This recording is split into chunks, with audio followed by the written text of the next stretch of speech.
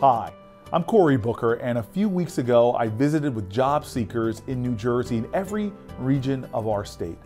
One thing I heard over and over again from more experienced workers who have suddenly found themselves in the job market after years of steady employment is that the hiring process has changed.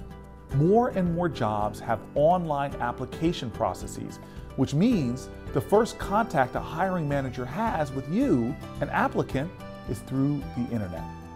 Today, putting your best professional foot forward means carefully curating how you present yourself online.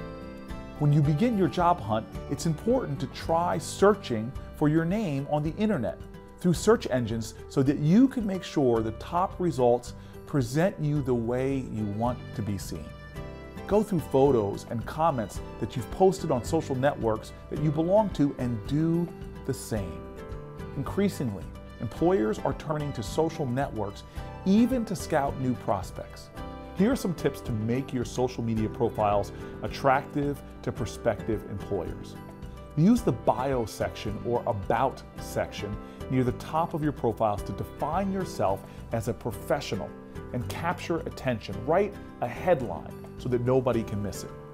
Add an up-to-date professional photo of yourself, but don't stop there. Many social networks allow you to add photos, videos, and slideshow presentations to your profile so that you can show examples of your past work. Take advantage of this.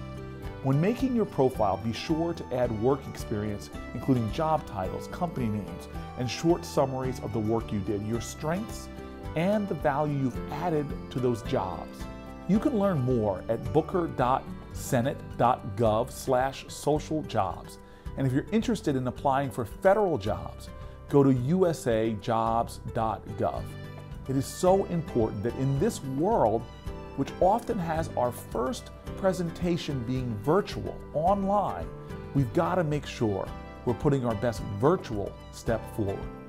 I want to tell you what inspired me about going through New Jersey, talking to people that were searching for jobs, is yes, it is a discouraging job market out there, but I found such courage that people had, especially when they worked together, when they got input and support and help from family, friends, and others.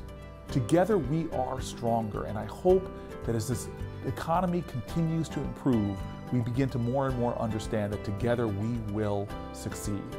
I wish you all the best, and I look forward to continuing to being a resource and a servant to you in the process to make New Jersey a stronger and better state.